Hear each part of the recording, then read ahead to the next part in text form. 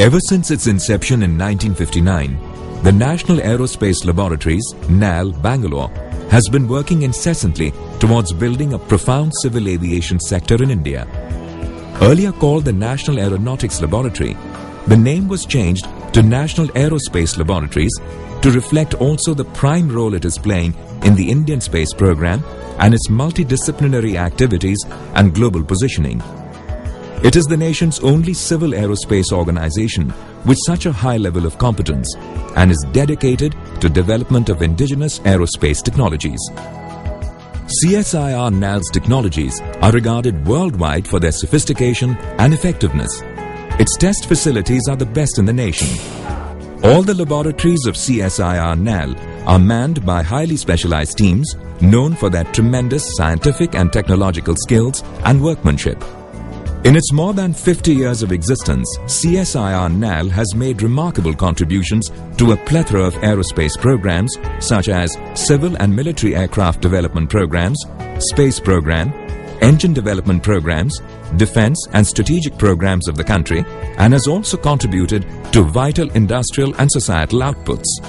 As a unit of the Council of Scientific and Industrial Research, CSIR, apart from running its aerospace programs, CSIR-NISCAIRT has also made significant contributions such as working with smart materials, parallel processing, advanced flow diagnostics, airport instrumentation, and harnessing of solar and wind energy. Despite several odds, CSIR-NISCAIRT has continued its R&D activities to meet virtually all facets of aeronautics like theoretical and experimental aerodynamics, structures, materials, propulsion, electronics, and systems. By the mid-1970s, CSIR-NISCAIRT had emerged as one of the major actors on the Indian aeronautical scene. It was recognized as one of CSIR's best managed national laboratories, undertaking over 100 high science, high technology R&D projects in aerospace. Unfortunately, a slump followed in the Indian civil aviation industry in the same decade. Despite the proven potential to go ahead, the aviation industry suffered from sluggishness and inactivity. This phase in the Indian aviation history is often referred to as a very attractive and well-decked bride, but with nowhere to go. CSIR-NISCAIRT took its initial steps towards development of civil aircraft in the 1980s, and the maiden effort was to wet hands in building and flying the Light Canard Research Aircraft, LCRA, after procuring drawings and raw materials from the USA. Soon, CSIR-NISCAIRT had become a major national player in development of aerospace technologies.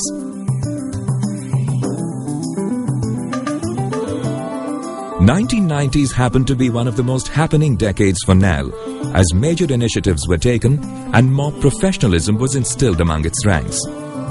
As a harbinger of civil aviation design and development in the country, CSIR-NISCAIRT developed the Hansa two-seater trainer aircraft, which has gained huge popularity in different flying clubs in India. It has also attracted a lot of international attention and is all set to make its mark in the international market.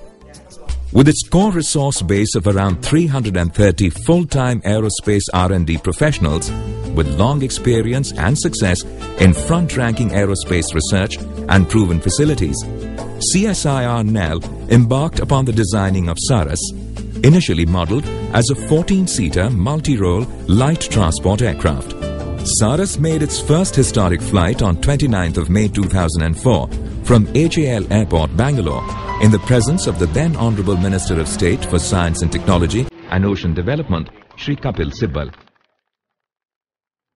This historic day marked a significant leap forward for India in the sphere of civil aeronautics. But the day didn't come easy. The path to this success was full of obstacles, some of which even threatened to stall the project for good. The project began in 1991 as a collaboration with Russia, but financial problems forced it to drop out early in the project. So the job was now completely dependent upon the acumen and skills of the research and development professionals of CSIR-NISCAIRT. The difficulties in realizing the project were further accentuated by the US-imposed sanctions on India in 1998 following the nuclear tests in Pokhran. But the professionals at NAL were up to the task. Bit by bit they consolidated their research and development efforts, with the result that the first SARAS aircraft, also called PT-1, was ready to rule the skies by the middle of 2004. SARAS-1 or PT-1 has the distinction of being one of the few aircraft to make use of pusher propeller configuration. The sophisticated technologies in SARAS allow it to perform better compared to other similar designs.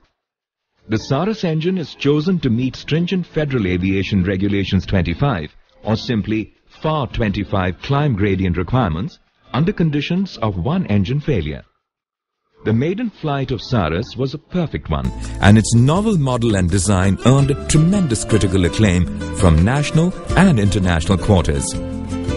SARAS is designed to take off and land on short semi-prepared runways. It is equipped with advanced design features like modern state-of-the-art avionics, carbon fiber composite control surfaces, low drag wing and low cabin noise because of rear-mounted turboprop engines in pusher propeller configuration. SARAS is capable of flying up to a maximum speed of 550 km per hour up to a cruise altitude of 9 km. It being of lightweight makes SARAS one of the most attractive aircraft for civil aviation.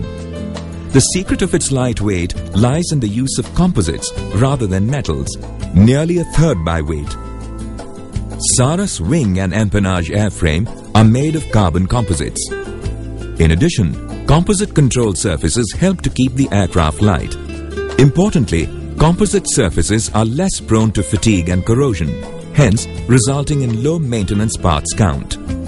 The success of SARAS PT-1 led to the designing and production of SARAS-2 or PT-2. PT-2 was fitted with a more powerful engine, PT-6A67A of 1200 horsepower class with new propellers of larger diameter. This was specifically done to provide sufficient margin in climb performance to meet the FAR 25 requirements. After initial success, unfortunately, the PT-2 crashed in 2009, resulting in the loss of lives of crew members. However, the crash was not caused by any technical defects.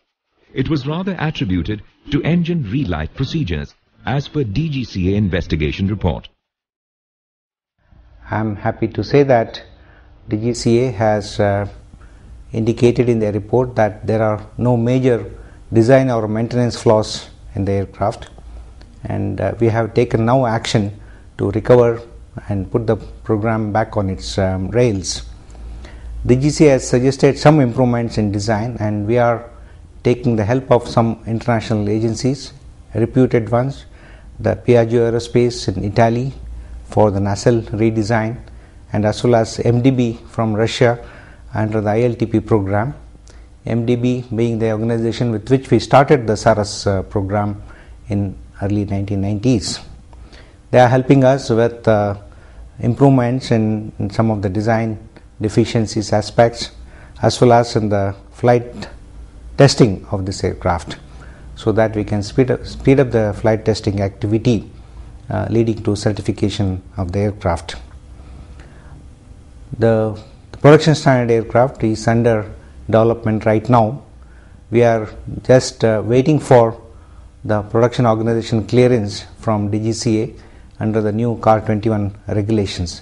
As soon as that is given, we will continue with the production activity. This is the aircraft which will be delivered to the Indian Air Force, who will be our launch customer. And initially the Air Force has indicated a requirement of 15 aircraft in this basic version, and they also are planning to procure another 30 in different versions like cargo carrier and executive aircraft. So like the different versions are being talked of. So this is the plan that we have discussed also with the production agency. HAL Kanpur has come forward to be the production agency for these aircraft. They will produce these aircraft and deliver to the Indian Air Force. And in fact, we have finalized an MOU for the production of this aircraft with HAL. And very shortly we'll be going to sign this MOU between HAL and CSIR-NISCAIRTube. And now the SARAS-3 or PT-3 development project has been taken up. The R&D professionals and designers are working tirelessly to make it a definite success. Notable features of PT3 would include reduction in structural weight and a modern digital cockpit display. The project has already earned sufficient acclaim, and both production industry and potential users are looking forward to its launch. Novelties and innovation continue at CSIR-NAL, with the overall objective of making civil aeronautics profitable, user-friendly, and economically viable for passengers. The planning and development of NM5 by CSIR-NAL is an expression of this resolve. NM5 is a multi-role, multi-mission aircraft being developed by CSIR-NAL in collaboration with Mahindra Aerospace Private Limited. It is a 5-seater general aviation aircraft and an upgradation of the Hansa 3 aircraft. NM5 has been completely designed and developed by CSIR-NAL and Mahindra Aerospace Private Limited on a 50-50 partnership basis.